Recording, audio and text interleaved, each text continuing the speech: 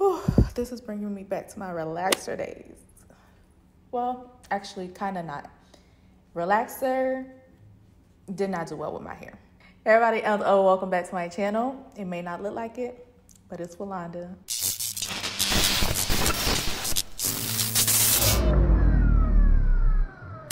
Let's just sit down and just talk about hair. I guess this is a November, December, January, February, March, April, May. A 6 month update. I don't think this video is gonna be out by the time I'm recording this video, which is in May, so it's gonna be 6 months. But whenever it goes out, this is going to be my update when it comes to where I'm at with my hair. It's just as of recent that I've been really deep diving into my hair content on here. I've always done hair content, but mainly it was just styling back in the day. As of late, if you guys have been staying in tune or getting the notifications or even seeing my videos on your feed, you've realized I am putting a lot more care and maintenance content when it comes to my hair. And that is because I am on a journey to a hair length. And I was never that type of person to strive to get a specific length. I was always the type to go for health over length. And I realized now that I have my routine down pat, the next step would be to have different hair goals.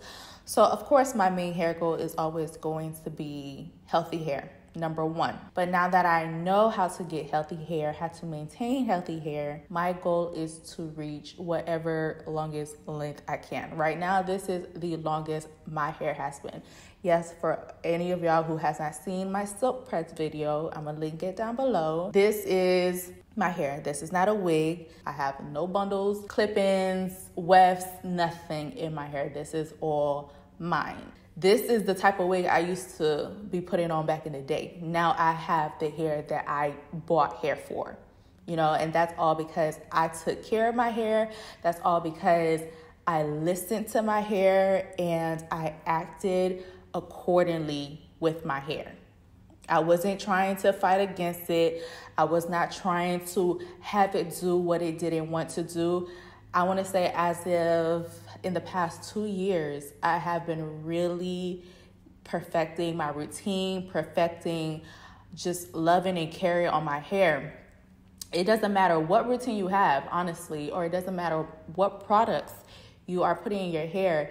If you do not see your hair as a delicate thing, then you will continuously talk down upon your hair and you will chavirer. Like you will always mess with it. You'll always be rough with it. I've learned to just be delicate with my hair and to always think what is best for it. For example, I've cut out a lot of protective hairstyles that were just not protecting. They weren't doing what they were supposed to do. I used to love twists with braiding hair or with Marley hair. Those are one of the worst protective hairstyles for my hair because my hair is out. It gets entangled with the braiding hair or with the Marley hair and it breaks every single time after I take it out. So I knew that was a no-no and I quit doing that since like a while back. I don't do those anymore. I'm not returning to those because at the end of the day, they were not benefiting my hair. A whole bunch of products. If you guys don't know, I am use what she got in her stash and just trying to minimize all the hair products that I have. Like I have half a bin of hair products now, which is good because I should have recorded it. But the amount of hair products that I either gave away or threw out right before I moved here to Dubai, it was ridiculous. It was embarrassing, to be honest. To be fair, a lot of them were products that I would get when I go to events, hair events, or companies would send to me. I wasn't really much buying, actually. I wasn't really much buying hair products. But I had so much in my stash, like underneath my sink, I had 2 big bins of hair products in Atlanta, and I knew some of them my hair didn't like, but I still had them and I still kept them. And then over time, I would forget my hair doesn't like it. Because it's still in my stash, I would gravitate towards it again eventually when I'm like going through my stuff. And that alone can be very damaging. If your hair strips dry, or it's just too matted when you use a certain product, or it just doesn't clean it properly, or it doesn't moisturize it properly, and you keep on going towards it, your hair is like, yo, I don't like this. Leave me alone. Don't put this on me. But yeah, we think, oh, our hair is just tough. Our hair, it just doesn't cooperate, when we are putting everything that it clearly tells us it does not like.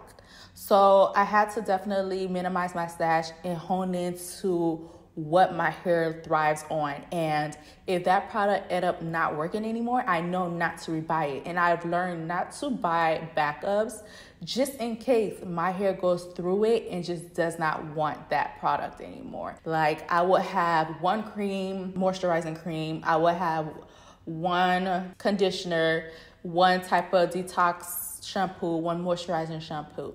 And when I get through that, if I'm almost done and I'm getting through it, then I know my hair still likes it, I will buy another one. Or I would just try something different. But trying to get backups after backups when I haven't even opened the one that I'm about to use, but I already have 3-4 backups, it just doesn't make any sense. And I understand there are a lot of products that probably are going to get discontinued, or we just love so much. But if you're the type of person and you know you're going to try out other products, then there's no reason to get 11,000 backups. Do you understand? So I've learned to diminish my stash. I've learned to keep my hair care to a minimum. And I've learned to really enjoy my wash day routine. I look forward to my wash days. And that is because I only wash my hair once a month. 4 to 6 weeks. It all depends. I know that is like I'm not going to say my me time, because it still work and it still could be annoying, but it is literally my self-care time where I know it has to be done. And for me to, I don't have a problem looking forward to it because it's my hair. I adore my hair. I cherish it. I make sure it is healthy, just like my body. Everything on me, I make sure it is up to par. And that's the same way for my hair. So, to be honest, I don't know where this video is going. I'm just talking about hair. Okay? It took me a while to get here. And honestly, I don't even like silk presses, to be honest. And I say this because I'm a curly girl, and I realized that since I was relaxed. As soon as I transitioned over to natural hair, I was in love, and I've always been in love. I am a curly girl because I work out, I sweat a lot. Not even only like just working out, just my body just sweats. Not just sitting down. But if it's hot, if it's clammy, if it's hot, I start perspiring really, really hard. I know that about myself. So I don't like bone straight hair, 1. 2, I love to see my curls pop. I love the fullness of my natural hair. And I have very fine, very thin strands. I have a lot of hair. I have density, but I have thin strands of hair. So when I am curly, I have volume and I love it. But when I'm straight, it's kind of a little more flat. Like right now, I like it. Yesterday when I first did it, I was like, ugh, because it was straighter. And I'm like, I don't like the straight look. Like, I don't like bone straight looks on me. I like volume, big hair. That's my vibe. Don't come for my ends. I already know I still got to trim them. And I'm going to do that as soon as I'm done playing with this. For this 72 hours I'm about to have it in for, because after that, it's about to get wet and go back curly. Because this is a lot of maintenance. This is a lot. Anyways, y'all know I'm not the girl to do lens check.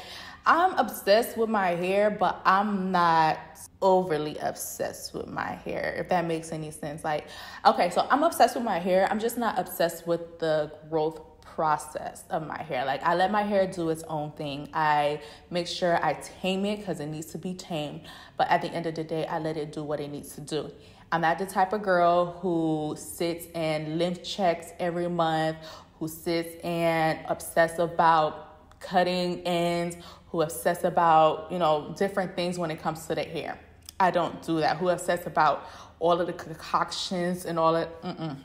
I let my hair do what it needs to do, what it wants to do, but I just make sure it's tamed and it's not embarrassing me, to be honest. It's like a mother raising their child. You can't be too helicopter mom, but yet you still let the child do its own thing and be its own person. So tips online, I take them with a grain of salt. If I want to try something and I know it'll be good for my hair, then I try it out. If I don't care for it, then I don't. But I'm not obsessed to where every concoction up under the sun I have to try out. No, because at the end of the day, I want to continue to love on my hair and to give it what it needs. I don't want me to be mad at it because it's not growing as fast as somebody else's hair because I done this one routine or this one concoction.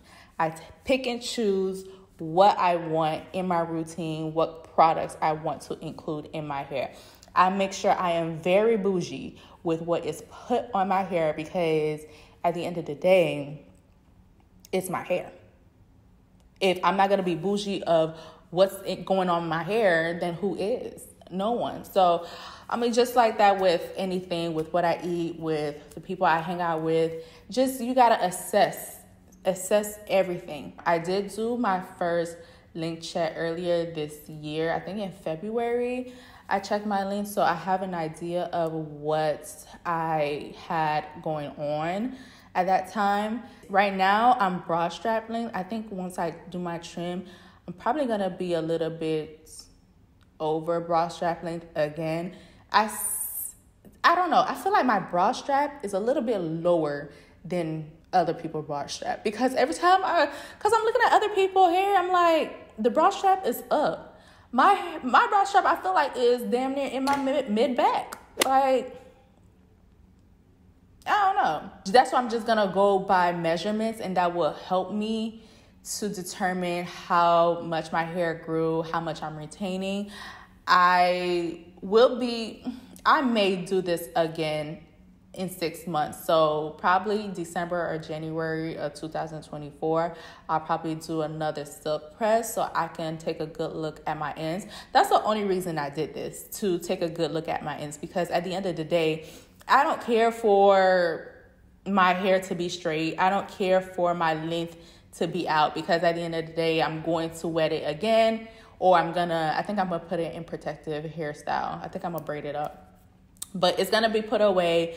The curls are going to revert, and I'm going to go about my business, because I cannot maintain. I can maintain. I just don't want to maintain this.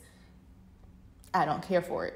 It's cute for the day, for the two, for pictures, for content, for video, and for making sure I, take care of my ends, look at them, assess them. But after that, for the day-to-day, especially it is summertime in Dubai, I'm not about to sit here walking around with straight ends and poofy roots. I'm not doing that. Absolutely. And I'm not moving my day around or moving my schedule around my hair. No, I'm not. That's not a sustainable lifestyle for me. So I probably will do this again in 6 months. I probably would stick to putting heat on my hair every 6 months. Right now, I think it's to get it to 18 inches. By December, 18 inches, I think it's going to get me mid-back. So I'm just trying to let it grow as much as I can. That's the whole plan. And yeah, just keep the full head of hair on my head and not cut it. But that's just a short plan. Long-term plan is just to get it as long as I can, short-term plan is 18 inches by December 2023. What else did I want to talk about? My hair is super soft and it's funny because I feel like there's nothing on my head. Like, my hair is so soft and it's so lightweight. It feels like a cloud. And clearly, still, it doesn't hold curl. Like, my hair never held curl, even when I was relaxed. And it's still doing this thing with not holding curls. So, my curls are going to be dropping throughout this video. What's new? I'm surprised it's still up and going on day 2. For those who are new here, I've been natural since 2012, so this is 11 years natural. And last time I big chop was 2017, so 6 years since I big chop. But then the last time I actually got a haircut was 2017. No, did I say 17? 2020, sorry. 3 years since my hair was literally on, I don't even think it was touching my shoulder anymore. It was like, I want to say grazing. It was grazing my shoulder. So in 3 years, I got it to bra strap length slowly. Now that I'm more intentional about length, it's going to take a shorter time for me to get it to, what's it next, mid-back or to the 18 inches. So yeah, I think that is all. Yeah, I think I brushed up what I wanted to talk about. So if you found this video helpful, go ahead and like, comment, subscribe, do all of that good stuff. Do not forget to follow me on Instagram at imported_chocolate, at Wilonda everywhere else. I'll see you guys in the next video.